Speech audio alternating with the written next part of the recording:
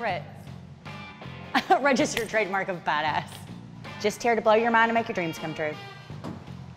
Thank you.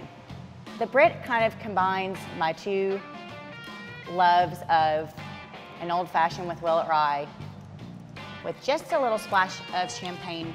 You're only as good as the ingredients that you start with. And lucky for y'all, we have the best ingredients that there are. If we're not gonna use it in our own home, we're definitely not gonna sell it to you. I'm gonna do a little bit of sugar, a little bit of water. We're just gonna stir. So what I'm gonna make for you first for the Britt is an old fashioned with Willett rye, about to change your world. Make it a better place. Next, we're gonna add a few drops of bitters. Now today we're using barrel-aged orange. Best way to nose bitters and taste them is in the palm of your hand.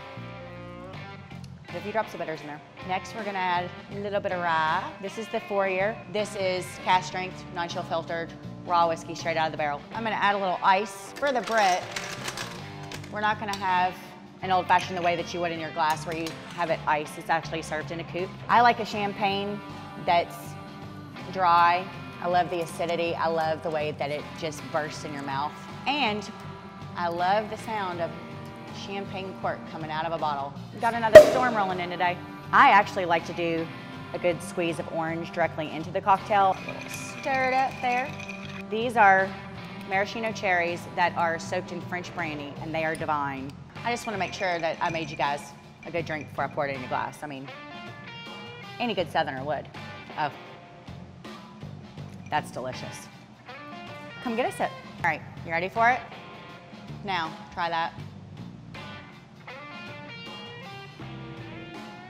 To the Britt, the one and only. I don't know that the world would handle two